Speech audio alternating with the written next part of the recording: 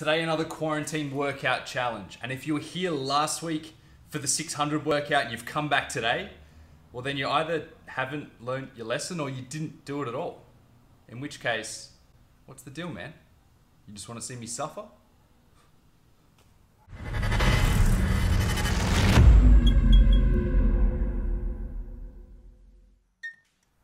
There's really nothing that perfectly replicates what we do in pro wrestling and the toll it takes on our body. So my purpose with these conditioning challenges are not to train you in the most optimal way, although you will get some benefits with cardiovascular and muscular endurance and obviously coordination. But for me, these are ways to keep you engaged and to keep you consistent, which is the number one most important thing with any training program. And also mental strength is something that is often underrated, but anyone who is trained and or wrestled professionally knows that there is nothing quite like the mental strength you need to get through a long, strenuous pro wrestling match. So I'm opting for metabolic conditioning style workouts. They're all sub 20 minutes, but they involve high intensity, high output, giving it 100% from start to finish. Before we go on, we should probably address the elephant in the room. I got new tees. You can pick yourself up one of these beauties at my big cartel via the link above. These are the single-sided designs exclusive to my store. If you want a double-sided, head to wrestlermerch.com. So this one's called the Centurion workout. Why is it called Centurion? Sounded cool. I don't know. What do you want from me? And it probably has something to do with the fact that there are 100 reps per exercise in this workout. We're going to go through 3 exercises today. 3 times 100 is 300 reps. And that's half of the 600 workouts. So if you thought I was a bad guy, think again. So the 3 exercises today are air squats, push-ups, and frog sit-ups. How you do them is completely up to you. There are no restrictions. Some people might like to break them up into clusters of 20 reps and just rotate through the exercises until you hit your 300th. Some people might like to target the harder reps first and then go to the easier exercises at the end. I don't know. I'm not your dad. Do whatever you want. Starting off with air squats. So these are very similar to our Hindu squats. The only difference being we keep our feet flat to the ground. Don't need to brush the knuckles against the ground either. The knees and the toes facing slightly outwards so that our hips can sink down deep. Next up with our push-ups. Pretty conventional push-ups. Just watch out for the thongs on the ground. There you go, champ. Make sure that your elbows are not flaring out to the side. That absolutely kills me. Elbows tucked in as much as you can. Hands slightly outside of shoulder width. Final exercise is frog sit-ups, otherwise known as butterfly sit-ups. These are very much a CrossFit friendly exercise. We keep our feet together, reach overhead, come back up and tap your feet again. I do find that these keep your back a little straighter, so they could be safer. But if you are concerned about safety and back health, then feel free to go to a crunch instead. My abs are pretty cooked from yesterday's workout, so I'm thinking the sit-ups might be the hardest. And I'll probably put those first and try to knock out as many as I can. And then when I reach failure, I can pump in a set of push-ups or knock out the squats, which I know I can probably do in higher repetitions. I don't know. There's probably a good strategy for this. I've never done it before, so today's all about learning. And I'm going to put my time, of course, in the description and also up here so you can compare yourself to me. If you do beat me, please don't post it in the comments because I will delete it. No, I'm kidding. I'm kidding.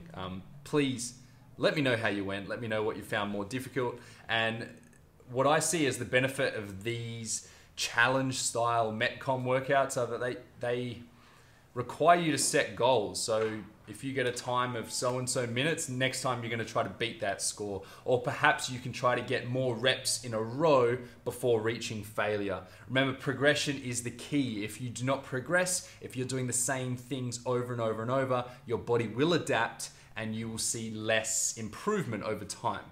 If you haven't already, hit the subscribe button, ring the notification bell so you can stay up to date with all of these conditioning workouts and other World-Beater Wrestling episodes. Enough chit chat from me, let's get to it.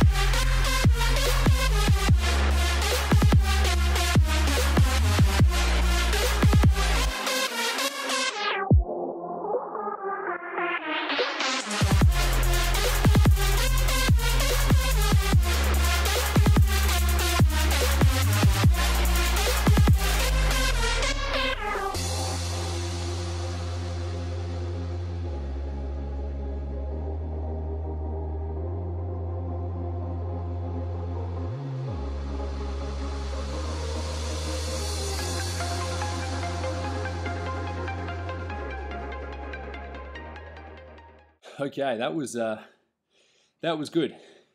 Definitely nowhere near as difficult as the 600 workout, obviously. And if you haven't checked that one out, please give it a go. That was a real corker of a sweat session. But no, this was a good finisher. I would suggest using this at the end of your either weight training workouts or your pro wrestling workouts. Just a real quick finisher to challenge yourself, or put it in your warm up if you want something quick or you're strapped for time. There wasn't a lot of hitting failure because you had the option to move to another exercise before you did.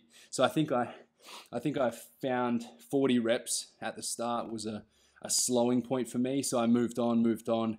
And then I think I hit 20, 20, 20 after that. So yeah, fingers crossed I hit 300 in total. But I like workouts like that where one body part can rest while the other one's working. That way you're working at a maximum power output for the entire workout without any rest, which is generally very, very appropriate for what we do in pro wrestling because we often don't have the opportunity to rest. So give it a go, time yourself. As I said, any progression is good progression.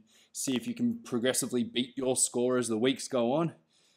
Give this post a like, comment below, let me know how you went, what you found difficult. Challenge some mates, and I'll see you next week for the next episode of World-Beater Wrestling. Peace.